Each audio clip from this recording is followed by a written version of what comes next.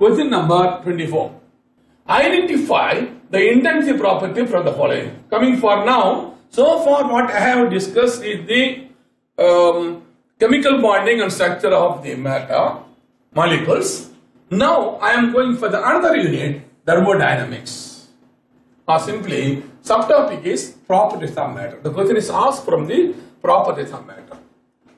Under the property, we will classify a number of ways.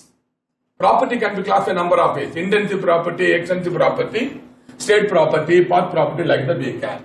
Question here asked, identify the intensity property from the following: enthalpy, temperature, volume, refractive index. What is intensity property? Any property which is not dependent on mass is intensity property.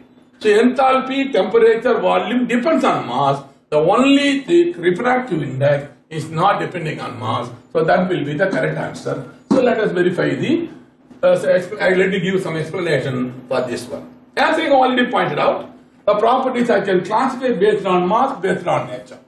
Based on nature, I can classify into intensity property and extensive property. Based on nature, I can classify state property and path property. Intensity property independent of mass, extensive property depending on mass. State property, any property which depends on state, state property. Any property which depends on path, path property.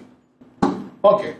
So here, the important intensity property here, density, specific gravity, viscosity and refractive index. So that is the correct answer.